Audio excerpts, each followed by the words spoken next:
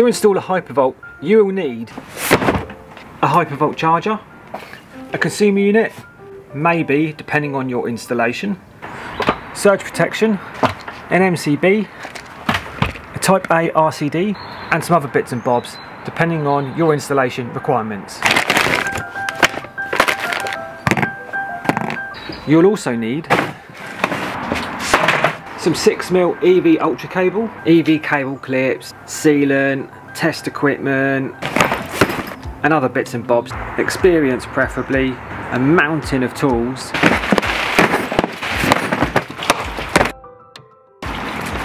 and a love for bad weather.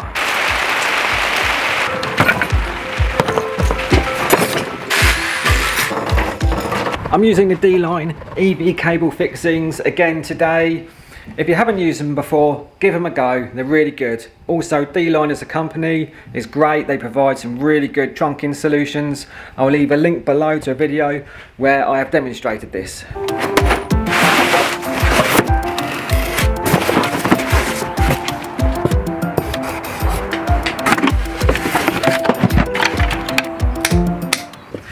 So the Hypervolt is available in 3 different colours. Space grey, which is my personal favourite. It also comes in a black and a white. As standard, it comes with a 5-metre tethered cable, but you do have the option for a 7.5-metre cable, or a 10-metre cable, which is great if you've got a really long driveway or you don't want to keep swapping cars over when you're charging.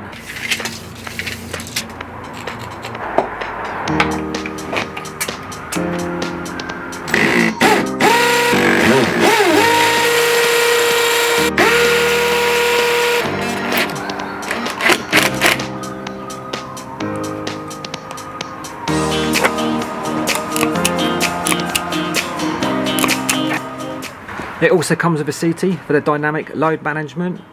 It can be connected through Wi-Fi or Ethernet, and it has a scheduling option so you can take advantage of an EV tariff. It also integrates with Alexa, it integrates with solar, and it's constantly getting upgraded with new lighting modes. So why do I always install my own consumer unit?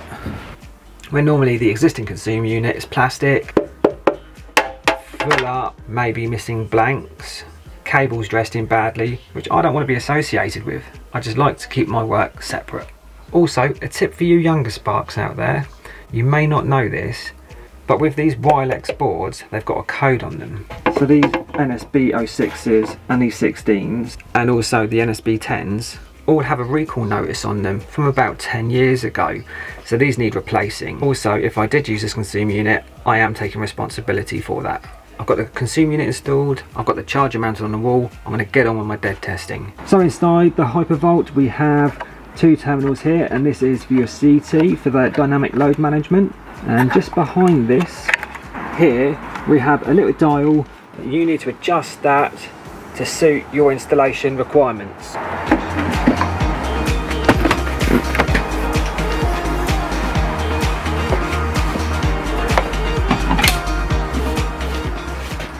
So once you've got all your dead testing done, the easiest way to connect this to the internet is by downloading the Hypervolt app yourself as the installer. Once you've done this, get it connected up, then when you do the handover, it's just nice and easy and nice and simple. If you're someone who's looking for an electric vehicle charging point, I do recommend the Hypervolt. It's a good unit, the app's good. Personally, I haven't had any issues with it.